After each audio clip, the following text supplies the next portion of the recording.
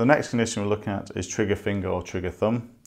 If I can ask you to turn your palms up. Trigger finger or trigger thumb is where the flexor tendon, so FPL or the long flexor of the fingers, gets tethered in the A1 pulley. The A1 pulley is the first annular or tunnel-shaped pulley of the flexor sheath of the flexor tendons. And this, again, like the quercetin tendinitis, isn't really an itis or inflammation. It also has myxoid degeneration, so scarring or thickening of the synovium over the tendon and over the pulley. The patients usually complain of pain around this area, which I'll look at more detail in a second.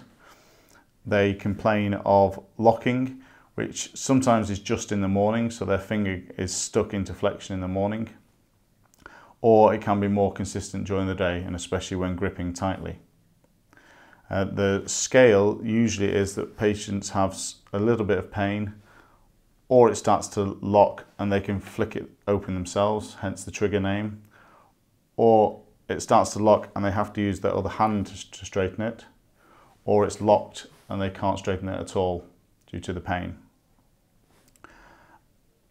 Interestingly, because if it becomes a recurrent problem, the extensor tendon is having to make a big effort to straighten the finger, patients sometimes come and complain of pain over the PIPJs or the IPJ due to some inflammation of the tendons, having to work harder to straighten the fingers that keep on catching. On examination, the look, there's usually not much to see unless the patient happens to be in the locked position, then they're usually fairly straight. They can be slightly flexed and the cascade might be slightly out if they have pain and they're wanting to hold their fingers slightly more flexed, but usually there's not very much to see. You can see some hypopigmentation and fat atrophy if they've had multiple injections. And if you were looking for scars from previous surgeries, then they'd usually be around the A1 pulley region. So this is usually a line from the distal palmar crease to the proximal palmar crease cutting across, and your scar would either be a small transverse scar in line with the fingers or a small V to get better access. And you should be aware that for your middle and ring finger, they go fairly straight, the tendons down to the carpal tunnel, but your little and index finger tend to converge, so the incisions may be slightly off center of the fingers.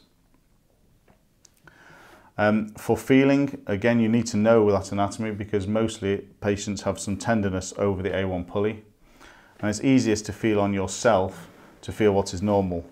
So again, ask the patient if their finger is painful, and if you press over the A1 pulley and ask them to make a fist, you can feel the nodule moving, and you can feel it in normal patients. Probably on yourself it's most obvious on the middle finger, and if you grip fairly tightly then the tendon does lift up, so it's more palpable. So you do want to compare to the other fingers if they're painful over the A1 pulley, and also to the other hand and how palpable it is. And just highlight over the thumb, the A1 pulley is around the MCPJ crease here, and therefore your incisions and your pain will all be around this region. From a movement point of view as well, you sometimes have a slight lag due to pain. So as mentioned, the finger might be slightly flexed forward and you might have to gently press on it to extend it, and they will elicit pain in this region over the A1 pulley.